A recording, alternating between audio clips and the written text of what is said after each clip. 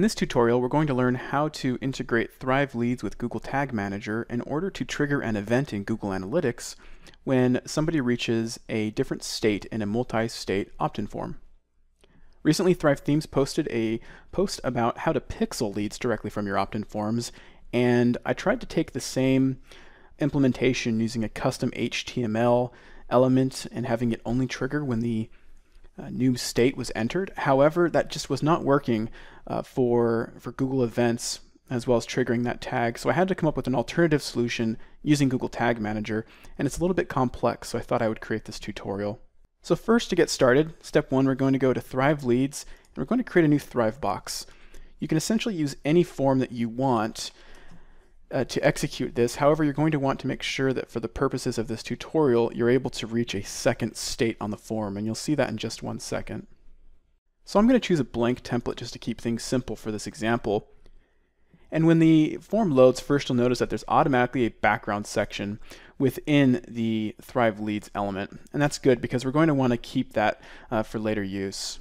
So the first thing we're going to want to do is add a lead generation element into our background section. And then we're going to want to create a new state. In the bottom right hand corner, hover over this green circle with the plus and click New State.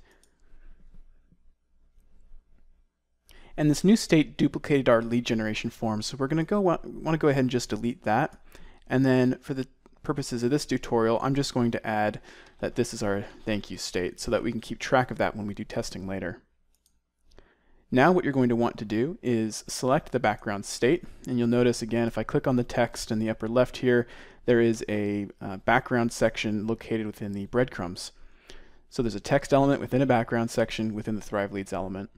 I'm going to choose the background section, and on the left hand side I'm going to scroll down to the very bottom where it says HTML attributes, and I'm going to identify the ID field. And in the ID field I'm going to put whatever I want to identify this trigger. And that's the same thing that I'm going to put into Google Tag Manager. So I'm going to call mine multi-step trigger and leave it at that. Okay, now let's go back to our default state. We're going to select our form, and we're going to go to Main Options, and we're going to connect this form to a service. For the purposes of this tutorial, I'll go ahead and use MailChimp and get that set up. When your form is all ready, what you'll want to do is select the Switch State option for the post opt-in action, and you're going to want to choose the new state that you created. Mine is still just named State 1, and click Save. We're pretty much ready to go. We can just click Save Work, and now it's time to go to Google Tag Manager. So for the purposes of this tutorial, I'm going to assume that you already have Tag Manager created and you have the Tag Manager code that it gives you installed on your website. What I am going to do now, though, is teach you how to integrate your Tag Manager with Google Analytics.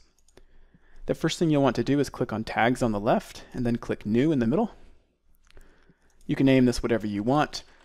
We'll call ours Google Analytics, and we'll add a new tag configuration. We're going to choose Google Analytics, Universal Analytics. Leave the track type as page view. And then under Google Analytics settings, you're going to want to click New Variable. And this is where you put your tracking ID. This you can find in Google Analytics. That's the GA- whatever number that they give you. And then you're going to want to give this a name. I just called mine Google Analytics, and press Save. I've already done that step. And so I'm going to choose my Google Analytics settings that I saved it as, and choose the trigger to be all pages. I'm going to press Save. So there's my first tag. That basically tells Tag Manager to send information to Google Analytics. Now it's time to set up our trigger for our multi-state form. I'm going to click New under Triggers. I'm going to name my trigger. You can name this whatever you want. I'll name mine multi-step. I'll press the pencil, and we're going to choose Element Visibility. The reason we're choosing Element Visibility and not Form Submission, which I would actually prefer, is that for whatever reason, Form Submission does not work with Thrive Leads right now. But Element Visibility works perfectly fine for what we're trying to do. Under Selection Method, you'll want to choose ID, and element ID, this is what we put into that background section ID for the HTML attribute. So we're going to put that in this field. Remember, I named mine multi-step trigger. And I'm going to have this trigger once. I'm going to trigger every time an element appears on the screen. I'm going to leave the minimum % visible to 50. That's fine. I'm going to check the box to observe DOM changes, and all visibility events will remain checked. Now I'm going to save that. And now it's time to apply this trigger to a tag.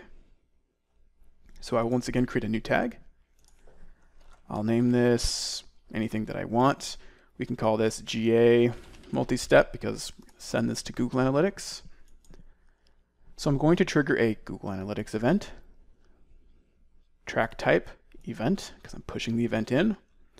And under tracking parameters, the category that I like to use for here is form submit or form submission, because essentially I always want all of my forms submitted to have the same category. So it's my recommendation you keep that consistent. Under action, I like to make sure that all of my actions are labeled the same. So if this is a multi-step form, I want to have multi-step checked. And for label, sometimes you can put maybe where that form was located. So maybe I'll just put homepage, assuming that it was on the homepage of my site. And for Google Analytics settings, which account do we want to push this data to? We want to push it to the same one that we already created, that same location as the page views. So that's all we'll do there. And then scroll down to triggering. And for triggering, we want to trigger our multi-step event. When you're done with that, press save in the upper right-hand corner. We are good to go. That's all we need to do inside of Google Tag Manager, other than in the top right corner pressing submit and then publishing your changes. If your organization or if you like to create notes, go ahead and do that, but I'm just going to hit publish and skip. So next we're going to want to open up a page, and I'm going to do a test now to see if that Thrive box with tracking that I created actually works. So I'm going to put a button in here, and I'm going to go under animation and action. I'm going to choose the Thrive box. I think I called it Sandbox. There it is. Press apply. And now I'm going to save that. And I'm going to refresh this page. You're always going to want to refresh when you do some tests. And I am going to test this out now. So I'm going to push this, type in some test info, and I'm going to submit. You'll notice that our thank you state came up. That's the thank you state that we created. And now if we bring up our Google Analytics, you will see that we have successfully fired in real time a form submit event with a multi-step action.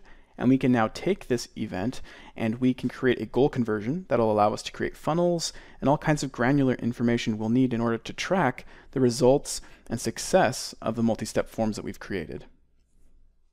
So that's all there is to this. If you have any questions about implementing Google Tag Manager and Thrive Leads, go ahead and visit Convology.com and leave a comment in the post of this tutorial, and I would be happy to help you out with any questions that you have about implementation with Google Tag Manager or Thrive Leads. Thanks for watching.